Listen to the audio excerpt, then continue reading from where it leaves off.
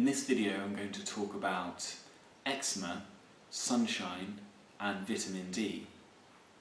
In previous videos I've talked about the effect of our environment on eczema. In particular, I've referred to studies in which the severity of symptoms of eczema was measured in large groups of children, and I'll talk about those studies again in this article. But it appears that when people move to a more rural, less polluted, warm, sunny and humid environment, that symptoms of eczema reduce often significantly. I personally experienced a huge reduction in my symptoms where I'm somewhere that's warm and sunny. And according to data from 2006, about 41.6% of the US population has a vitamin D deficiency. Vitamin D deficiency has been linked to eczema, and where studies test vitamin D levels in children with atopic eczema, they usually find that the children with the worst eczema have the lowest vitamin D. So it appears that vitamin D is required where our immune systems are sort of dysfunctional and where we have severe allergies.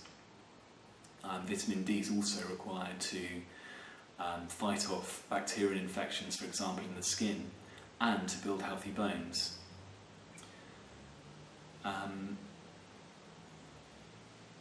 Vitamin D also increases levels of antimicrobial proteins called cathelicidins that help to fight pathogenic bacteria and fungi in the skin. Now, in particular, there was a 2013 study which showed that out of 74 children, those with the lowest vitamin D had the most severe form of eczema, and supplementing with vitamin D has been shown to help manage or decrease the symptoms of eczema, and that was in a small randomised control trial. Now, the best way to get vitamin D is through sun exposure, and vitamin D is known as the sunshine vitamin because when you expose your skin to the sun, then your body can synthesise vitamin D from cholesterol, which is a type of fat. And in particular, UVB rays are better at increasing the amount of vitamin D produced by the body. UVB rays are available mostly between the hours of about 11 AM and 2 PM. And the UVB rays help to reduce the symptoms of eczema. There was an Australian study involving 7,600 children with atopic dermatitis, and it showed that children from southern Australia, which is colder and has less sunlight, were twice as likely to develop eczema due to low vitamin D levels. A study of 126 British children showed that 62% of those who spent a holiday for 1 or 2 weeks in the Mediterranean region, obviously warmer, sunnier, had experienced an improvement in their symptoms, and then got worse when they returned. I mean, as well as that could be a stress factor. Obviously, being on holiday is going to reduce your stress, but there's obviously something there. And then a similar study of 56 children with atopic eczema in Norway showed that the half of those that were sent to Gran Canaria had a reduction in the severity of their symptoms, and that improvement lasted for 3 months after moving back home. So they were able to reduce their use of topical corticosteroids, and their bacterial infections on their skin decreased. But the children who did not go to Gran Canaria for that amount of time didn't have any of those benefits at all. So I think that's powerful evidence to show that one of the most significant things you could possibly do to reduce your eczema is move to somewhere sunnier, warmer, and make sure that when you're there you expose your skin to the sun so that you increase your vitamin D levels. Now, how much sun exposure do you need? Well, it's relative and it depends on how fair your skin is. On a standard sort of advice is to try and get 20 to 30 minutes a day. Now, if you have very pale skin and you're somewhere with very strong sunlight, you might need only 5 to 10 minutes a day, and you'll be able to produce a significant amount of vitamin D during that time, just from that short amount of exposure. If you've got much darker skin, you'll need more.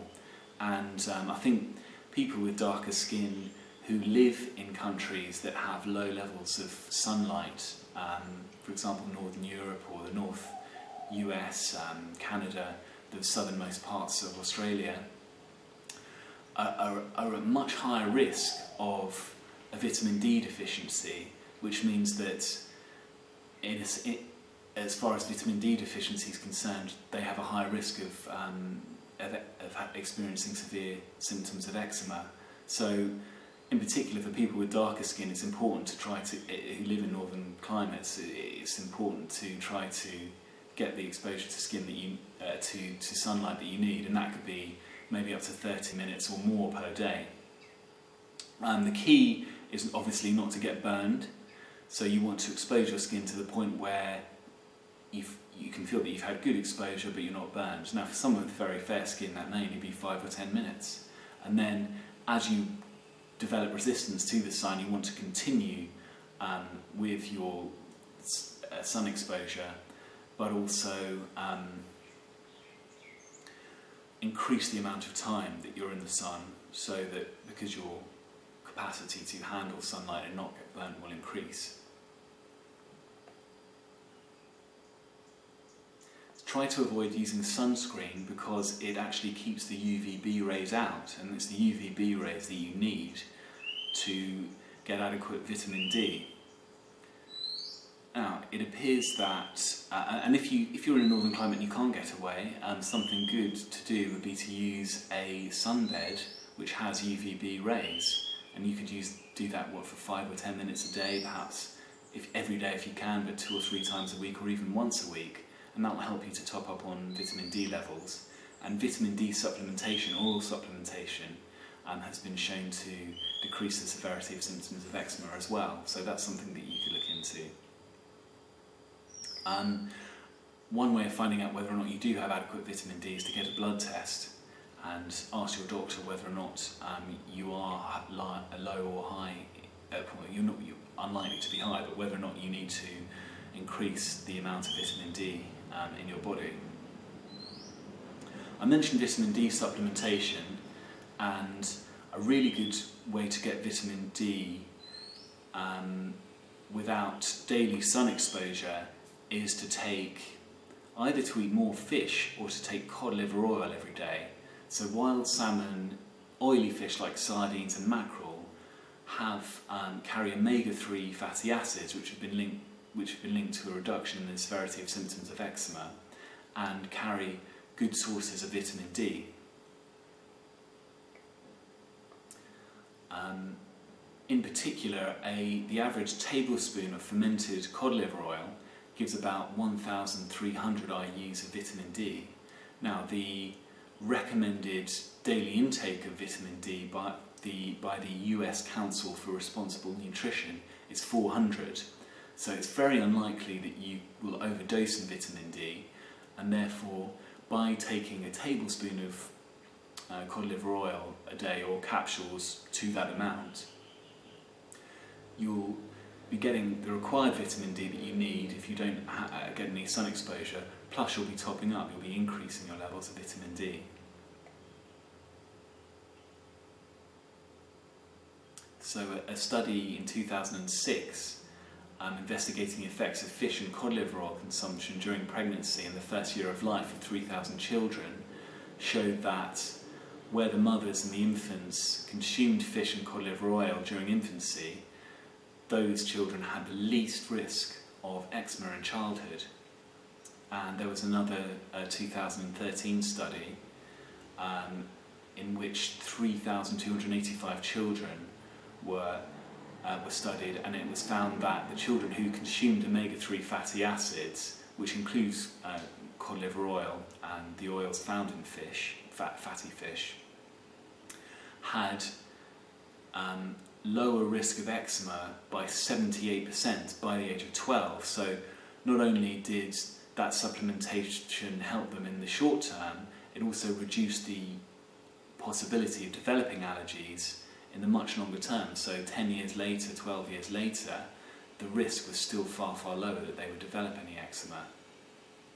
So I think that's powerful evidence which shows that vitamin D and sunlight can be really, really helpful in managing the symptoms of eczema, and for many people are the most powerful two elements to help them to become independent of prescribed pharmaceutical medicines. So I hope that's helpful. And one more thing is that UVB sun exposure has been shown to have antimicrobial properties. That, combined with swimming with salt water, means that swimming in salt water means that not only can the skin heal quicker, but any infections can be countered or reduced through very simple natural methods, rather than using antibiotics or creams, just through sun exposure and swimming in the sea. So if you can, and you have the opportunity to move somewhere warmer where there's more sunlight and you can possibly get into the sea every day or once a week or something like that, it should have a really, really big impact, and may allow you may experience a severe reduction in the symptoms of your eczema. Anyway, I hope that's helpful. It'd be interesting to hear if you've experienced any benefits from sunshine and salt water, and if I've missed anything or I've got anything wrong, please let me know. If you like this video, give it a thumbs up, subscribe and leave a comment, and if there's anything else that you want me to cover, let me know. Thanks for watching.